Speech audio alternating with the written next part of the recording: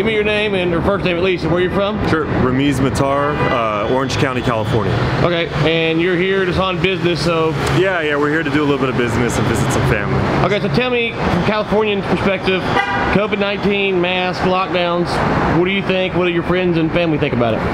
No, I think a lot of the perspective is just trying to remain safe and kind of adapting to just the new way of living. It seems like, you know, not only are we trying to be safe and make sure we're practicing the social distancing, but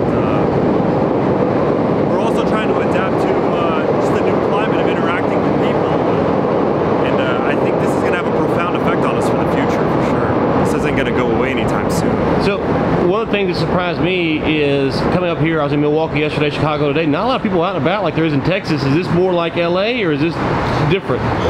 I feel like people want to make the best of the circumstances that they're in right now and still try to live relatively normal lives.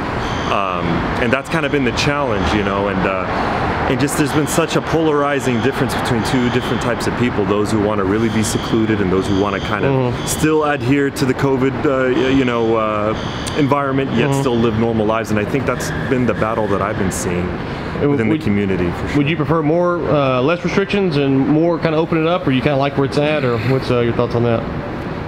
I believe you got to take into consideration safety first, obviously. However, it's having such a profound effect on just business and commerce and interactions with people in general.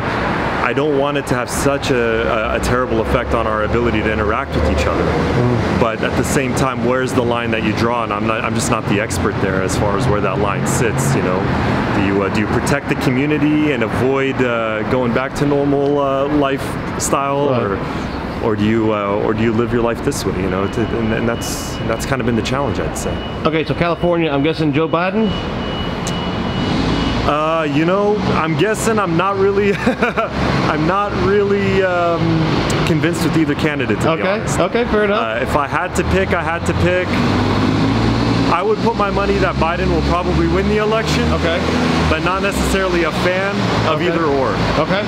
And final question, do you think the presidential election will change how the country responds to the pandemic? Do you think if Trump wins, will things open back up? If Biden wins, will things kind of slow back down?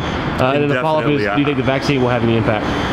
Yeah, they have very, very different perspectives on how to deal with this. I'd imagine if Biden took over, safety is going to be an absolute priority for the administration. I think you know, businesses may have to prolong when they reopen, and I think the SBA is going to have to come up with another package to keep this economy flowing. Trump comes in. Again, I'm not an expert. I would have to say that it would be more commerce friendly, but more health hazardous. So. Okay. Yeah. All right. Well, thank you so much. And if you're not decided on Trump or Biden, you've got my name. Just write me in. I'm 35, so we're good. Thank you. Take care. Appreciate it, bud.